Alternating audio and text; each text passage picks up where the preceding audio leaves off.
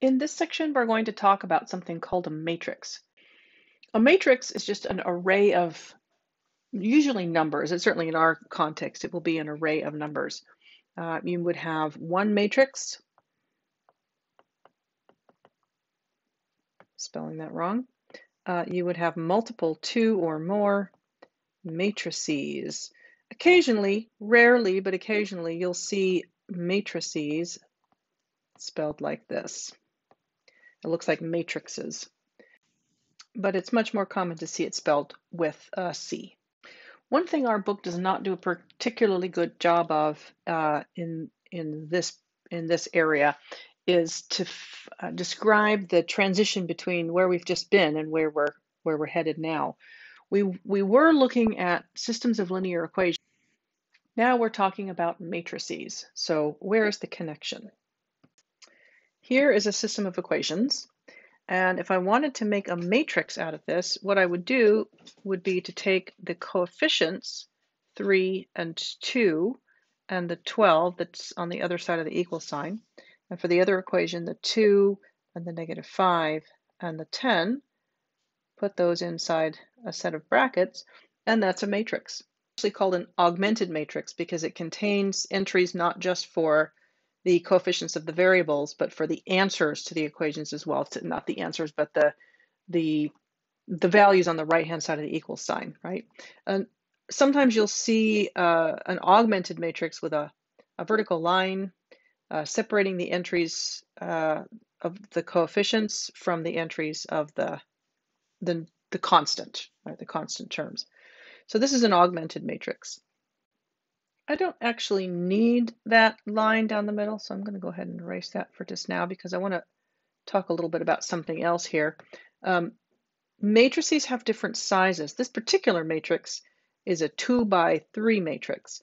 We always measure the size of a matrix by counting the number of rows. There are 2 rows here. And then the number of columns. And there are 3 columns. Right, so this matrix is 2 by 3. A 3 by 2 matrix would necessarily look something like this.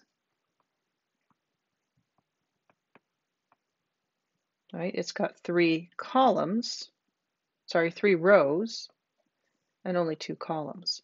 So the order in which the numbers, when you're talking about the size of a matrix, the order in which the numbers appear in that description of the size, that order matters, right? These are 2 different sizes of matrices, 2 different orientations. So the order of the description 2 by 3 versus 3 by 2, that order really matters. To sort of extend the description of what a matrix is, we said that we could take a system of equations like this and turn it into a matrix by taking the coefficients and the constant terms out. Actually, what we're doing is taking the variables out and leaving only the coefficients and the constants. And if we do that, if we take the variables out, leave just the numbers, put them in a box in just the right order, we get a matrix. Well, it could also be argued then if we have a matrix, we can say that that must have come from a system of equations. And that, in this case, the system of equations would look something like this. 1x equals 2, 0x equals 1, and 6x equals 10. Now this one doesn't happen to make any sense because of that middle row there. So that's as far as I can take this analogy, but it's important to note that you can go in either direction. Okay, now, so we want to be able to talk more in generalities about what matrices are, what they look like, and how we annotate them. So I'm going to start here by giving you an example of a generic matrix. Don't get too attached to this one because I'm going to change that up just a little bit pretty soon here, but I'll start with this and say that if I didn't know what the entries of my matrix were, I might say they were A, B, C, D, E, F, G, H, I, J, K, L, or they might be P, Q, S, T, and U, V, for example. The problem with this kind of annotation is that we're very quickly Depending on the size of our matrix, we're very quickly going to run out of letters. Not only that, but it's really hard to tell just by looking at one entry where it is in the matrix. So we're going to develop a system of annotation for each entry in the matrix that's going to help us on both of those counts. One of the things we're going to do is we're going to use the letter A as our generic constant value indicator, right? It's kind of a variable in that it's an unknown, but it's not a variable like an X would be necessarily. Remember back in the very early section of this this chapter, just the last section of this chapter, we defined what a linear equation was, and we said it could have as many as n entries in it, right? We had a1 x1 plus a2 x2 all the way up to an xn, and that was equal to some b value. Now that only works if you only have one equation, so we then had to say, well, what if we had, we'll call this one A11, A12, A13, up to A1n.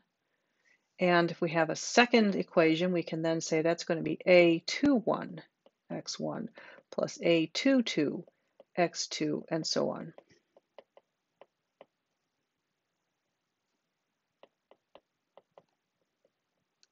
And we can do that as many times as we need to. We're going to do it m times.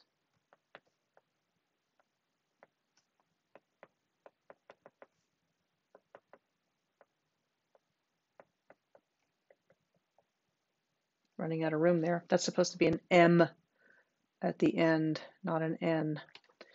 And if I take the coefficients out of that system of equations, I end up with a matrix that looks like this.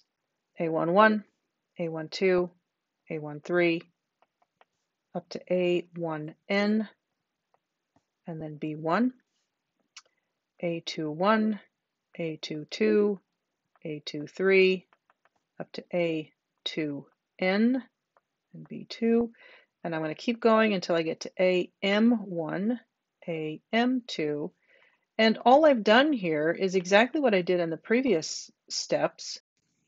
I'm primarily talking about this step up here.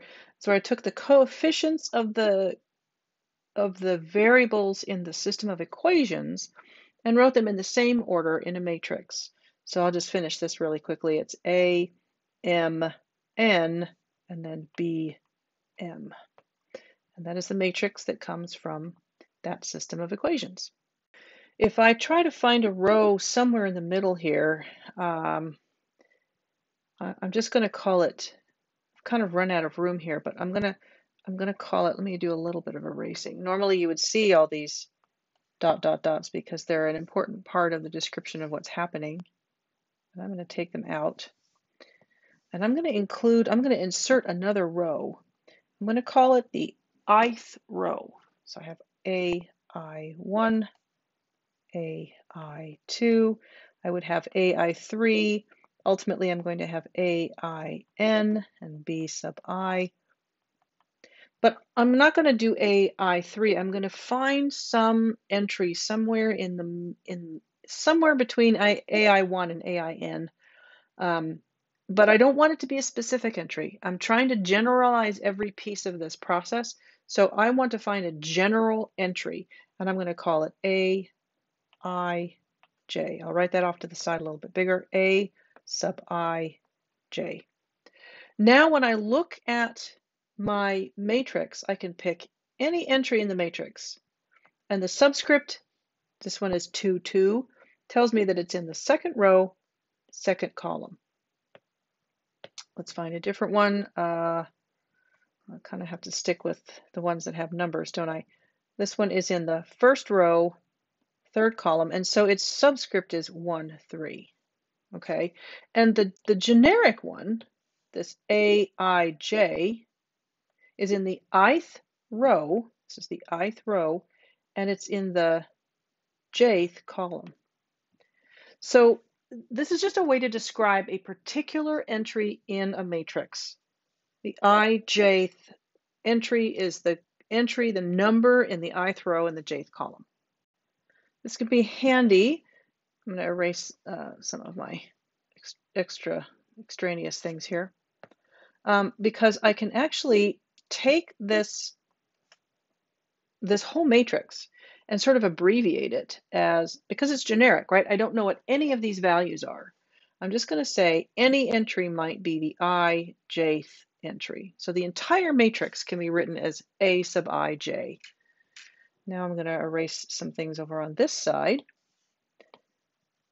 because another piece of information that we need here, another way of annotating, or another way of describing a matrix, is to say it's matrix A. A lot of times a matrix is just described as, capital A or capital T or capital S or capital G. A and B are pretty common letters in the alphabet to use for the name of a matrix. So A is the name of the matrix. A sub ij with matrix bars on the outside of it is an abbreviated form of a matrix we don't know the dimensions of. And the one in the middle here is just sort of a generic matrix. All right, this really should have a ... in between the second and the ith row, and between the ith row and the mth row to indicate there are missing rows there. Just to kind of bring this one full circle, I can look at this and say, well, this matrix is I by j. That's its size. The size of this matrix is I by j. It has I rows and j columns. So that, in a nutshell, is what a matrix is. That is usually, at least for our purposes, where it comes from. And so now what we're going to look at is some of the properties of matrices, some of the different kinds of matrices that you can, that you'll run across. And right, well, so we'll just do that in the next video.